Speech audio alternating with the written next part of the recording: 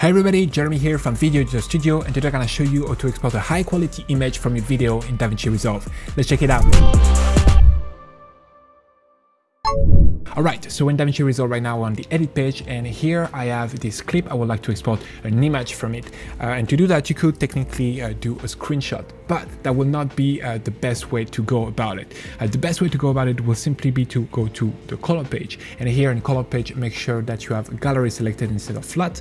That's where all your screenshot or still will appear.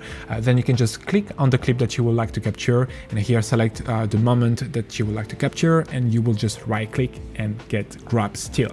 It will just get that specific frame right there in your gallery, and then you can just right click on it and export that frame. You can just select a place to save it on your computer, and here make sure that you have JPEG file selected. By default it will be in DPX, which is basically the information of the color grading, but you want to have JPEG file.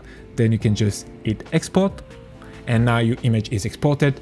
Now if we go to my desktop, as you can see the image has been exported. We can just double click on it, and here as you can see we have a high quality image. You can also export multiple images at once, so here we're just gonna grab a couple of stills. Let's grab another one here and another one right there.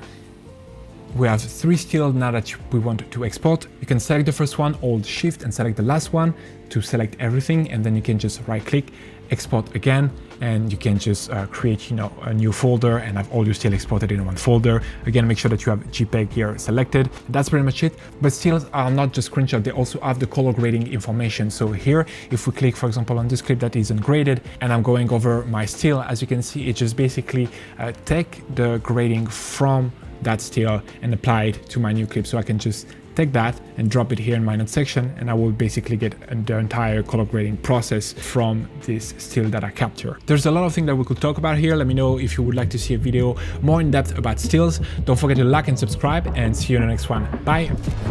Speed up your workflow and create better videos using the pack available on our website, including titles, transition and templates, but only for Davinci Resolve. Get started today by downloading our free starter pack containing a compilation of 20 titles curated from our library. Link in the description below or at videoeditorstudio.com.